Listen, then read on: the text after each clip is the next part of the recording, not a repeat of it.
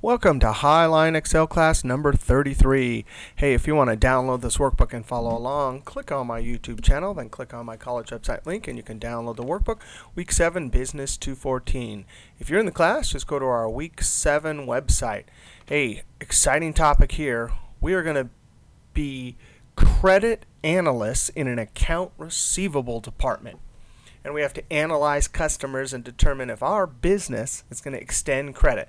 Now down below here we have a table with our customers and then a bunch of columns with criteria that we'll use to determine whether we should extend credit. At the top here I have the two rules and then the hurdles and criteria for and formula inputs for our formulas. Now here's rule number 1 for this business. The account has to not be suspended, and it has to have no overdue balance, and last year's sales have to be greater than 50,000. We'll actually do greater than or equal to, right? So if there's 3 logical tests and all must come out true in order to extend credit, we'll use the A&D function. A&D function will take 1, 2, 3 tests. If they all come out true, it'll tell us true. Rule number 2, account not suspended and both credit hurdles. We have 2 credit agencies that give us ratings, and this one has a range from 0 to 5. This one has a range from 0 to 9, and so our cutoff is 2.5 for this rating 1 and 4.5 for rating 2. So this rule 2, account not suspended and both credit. When you hear the word both, you immediately think and both of these have to be passed. So really the first part of rule 2 is 1, 2, 3 things have to be met. All of them, all 3 of them. True, true, true. So we'll use an and for that. But watch this. This is the second part of it. Account not suspended, both credit hurdles must be met. And, we have another and, at least one of the remaining criteria must be met. So we have asset value, last year's sales, and whether or not the account is overdue.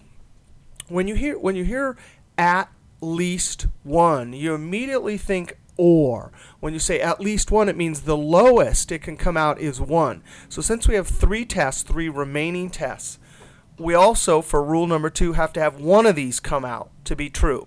But watch this. When it says at least one, if this comes out true, false, false, then we get a true for the whole thing because at least one of them. But what if this one comes out true and this one comes out true, but this comes out false? Still, it's at least 1. 2 is bigger than 1, so that's okay. And if all 3 come out true, it meets this criteria, at least 1. Whenever you see at least 1, whether it's in this class or statistics or whatever writing, it always means or. One of them has to pass it. One of these tests have to be met and come out true. All right, let's scroll down here and look at our setup. Okay, we have our customers, and then whether or not the account is suspended. Rating 1, rating 2, asset value, last year's sales, and overdue, yes for if it's overdue, and blank if it's not overdue. Now I'm going to scroll over one because we don't need this first column. And I'm going to try and scroll up and see the criteria because we're actually going to use this criteria. All right, now I squished everything down here so we can fit everything on the screen. Here it is, rule number 1, account not suspended and no overdue balance and last year's sales greater than 50,000. So we're going to use and equals and.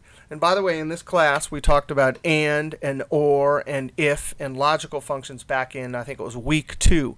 So this is extending on what we talked about earlier, and I actually have those notes from earlier here.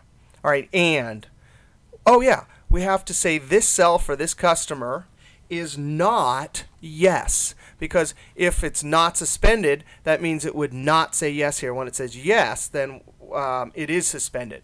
Now, what is the symbol for not? Well, we looked at that earlier. We saw things like equal and greater than, but we also remember that not is less than and then a greater than symbol together. Now we're going to click on this criteria here and lock it going down, F4, F4. That's the first logical test, comma. Then we have to say no overdue balance. So we're going to click here, and that's a not also, not. And I'm going to click on this, and F4, F4.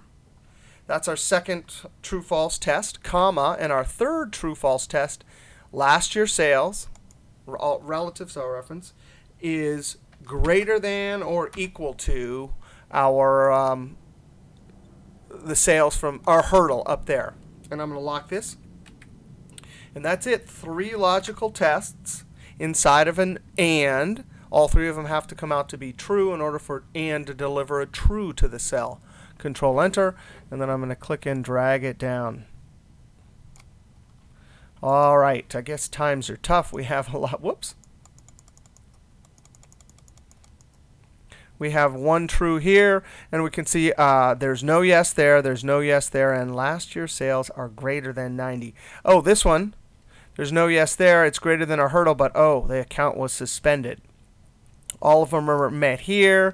Here we have a yes, a 58, and a yes, so these two, this is the only one that came out true. Nevertheless, we see it's a bunch of falses. Here's a true. We have no yes there. That's not yes either, and that is greater than 62,000. All right, so that's rule number 1. Now on to rule number 2, which is going to be a little bit more complicated. I'm going to right-click this H, the column header, and point to hide. We need a breathing room here. I'll scroll up, see if we can't get our criteria. There we go. Now let's think about this. Rule number 2, account not suspended. Oh yeah, that. And both credit hurdles. So these two. Oh yeah, so all 3 of the first rules have to come out true. So we use an and put all 3 of these tests. And then let's read the rest. Both credit hurdles must be met, and at least one of the remaining criteria. Oh yeah, so we have this, this, and this. And we can have any one of these, 1 or greater, and we can get a true for all of these. Matched with the true from this, this, and this will give us a true for rule number 2. Now, the trick here is we have 3 tests that are going to be inside of an and then 3 tests that are inside of an or. And this or and this and themselves have to be in an and. You can see the word and there, right?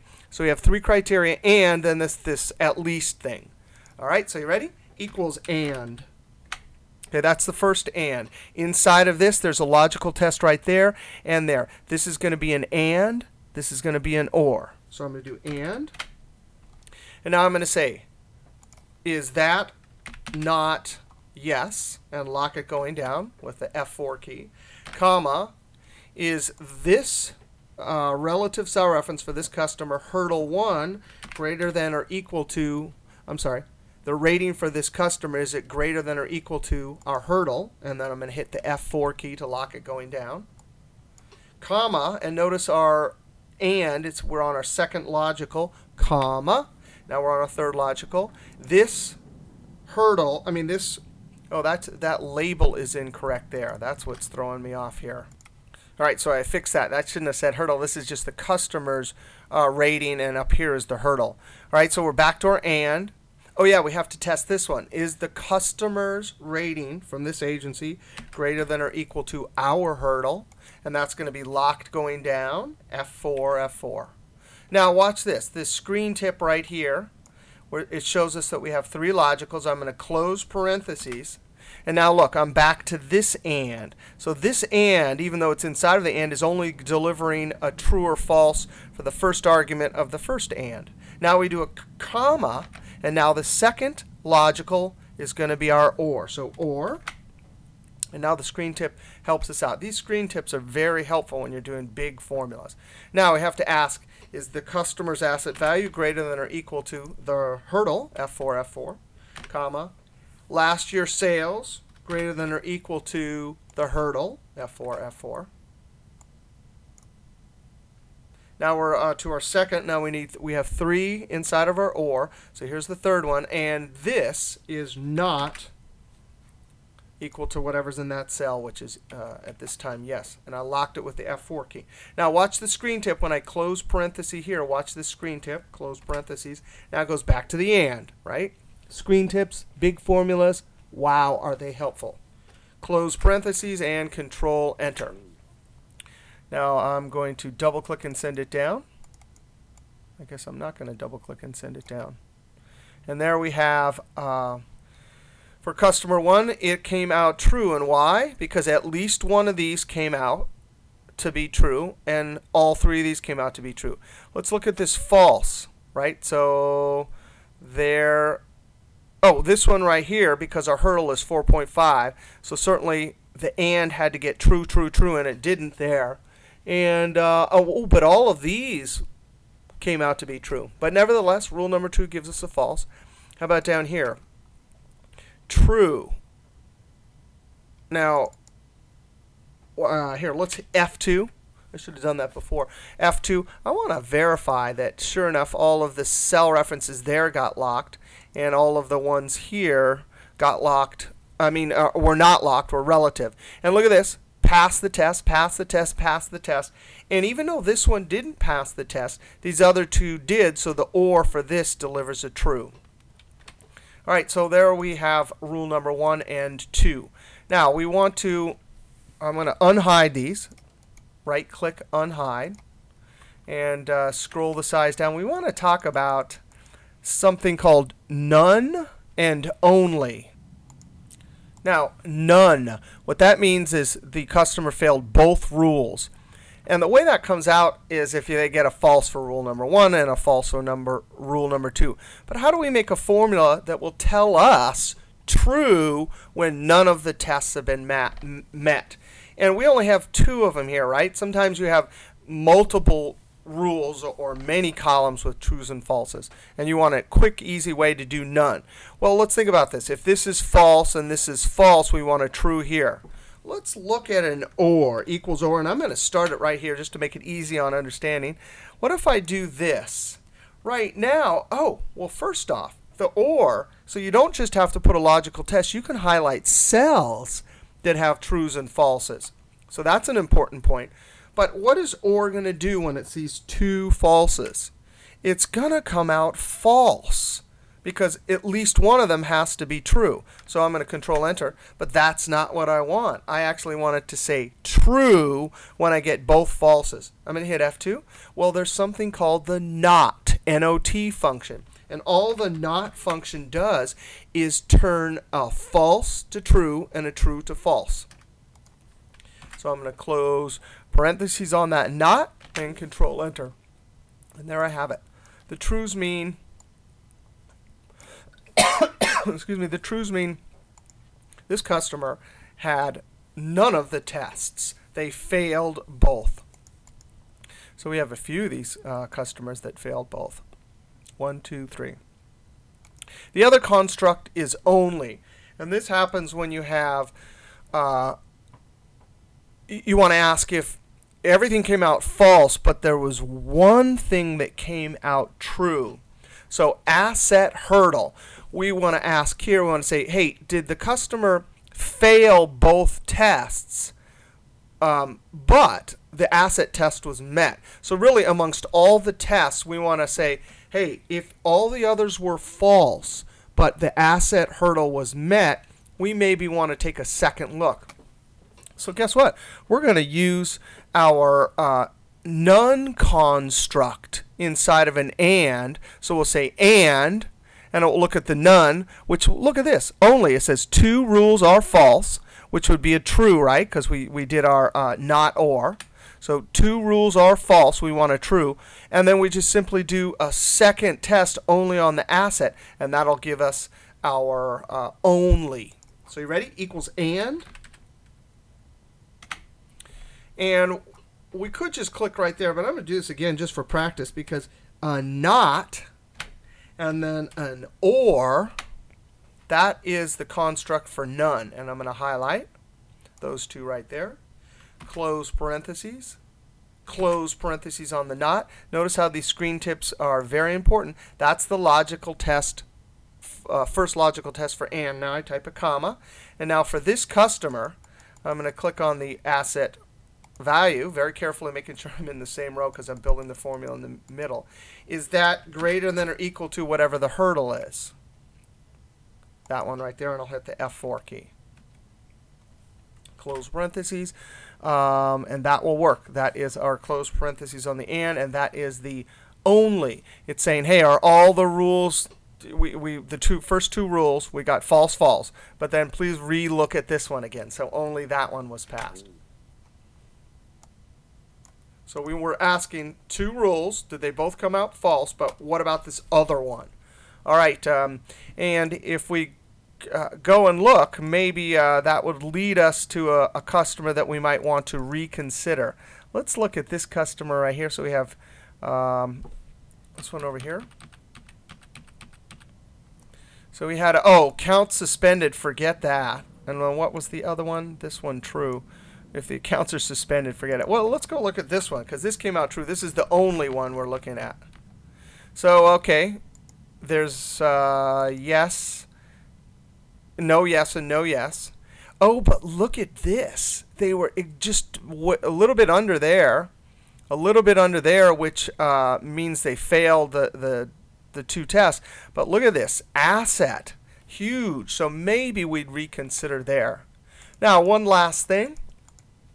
After all these amazingly cool ors and ands and nots, we want to do a decision rule. We want a formula that will tell us accept this customer, take a second look, or outright reject. Now, I want to get these two rules, the formulas we built. I want to copy both of them so we don't have to re-enter them, and then paste them in the middle of an if. Now, one good way to do this is go back to the formulas. And we need to look for the clipboard. The clipboard is under Home and right there. Now, I'm going to open the clipboard and show you something about the clipboard. I'm going to clear all. Down here under Options, there is, if I move this up a little bit, down under Options, you can see Show Office Clipboard when you hit Control-CC. And that CC is a keyboard shortcut from earlier versions. So I always like to come down here and show this. That means if you're copying a bunch of things and you want to collect them on the clipboard, you can just hit Control-CC. And not only does it copy the item, but it opens up the clipboard. So let's try it. I have it turned on there. Now here, what we want is this. Because if we're going to use some if functions to put in the cell accept, take a second look, or reject, we actually want those words. So we're going to use the if function. This thing just delivers a true and false. So we can copy it and paste it into the logical test for the if. So I'm going to Control-CC. And it's got that one there. I'm going to click Escape. And then I'm going to come here. Very carefully, in edit mode, scoop this out and copy it, except for the equal sign, Control-C. So now this is the rule 1. This is rule 2. Now we simply scroll over here. Oh, very important. Hit Escape. Because if I start doing something over there, I'll wreck that formula. All right, here's our decision. Equals if. And so our boss, we're making the spreadsheet right here, and our boss said, hey, if rule 2 comes out true, then we're automatically going to accept them. However, if rule number 1 comes out true, but the first one, the rule number 2 is false, we want to take a second look. Otherwise, if both of them come out false, then we want to just outright reject them. All right, so the first logical test is going to be for our if. Oh, yeah, rule number 2. So there's rule number 2. I'm going to click on that.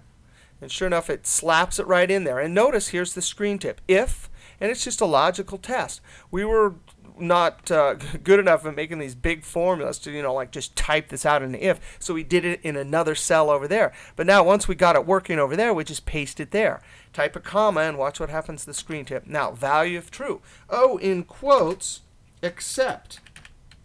I have to be careful since I'm such a bad speller here. Because if you hard code a word like this into a formula, spell check won't catch it. Unless you do it in edit mode like right here. Now, comma, the value of false. Oh, we need to do a second if. Because we need that second test. So I'm going to type an if. And now we're 2 ifs into it. And the logical test for this one is going to be this. This is the rule number 1. Then I'm going to type a comma. And it's asking me, hey, what do you want value if true? Now, in this one, we're going to, in double quotes, take second look. Take second look. Now, it wants its comma. and then value of false. Now, the way a double if like this works is if it runs through rule number 2 and comes out true, then it puts that in. But if this comes out false, then this one takes over, right? So this one takes over. If the rule number 1 comes out true, then it's going to put this in the cell. Now, if this rule number 2 is false, and then this one comes out false, now in this value of false, we're telling the if function what to put in if both of these other ones come out false. And that is reject. Close parentheses, and then Control Enter. Close double quote, and then the screen tip says, hey, add another parentheses to close off that if. Oh, but you can see it's green, so this is still sitting here because we still have another if that we have to close off. And when I see that black parentheses, I know I've closed everything off. Now Control Enter, and double click and send it down. So accept, reject, because they both came out false. Take a second look. So now we're going to go over to, because rule number 1, the less stringent rule, actually gave us a true, but the more stringent rule gave us a false. So now we're going to have to go reconsider by hand or by our eye whether we want to extend credit to customer number 3. Well, they met that one, so all of these are met. Oh, that one's 3.9, so that's the trouble spot. It's supposed to be 4.5, so we'd have to consider whether we wanted to accept that customer. All right, well, that's pretty exciting. Some big ifs with ands and ors, and even some none and only constructs. Here, let's see if I can leave that. So there we go. There's our big formula, and we'll see you next class.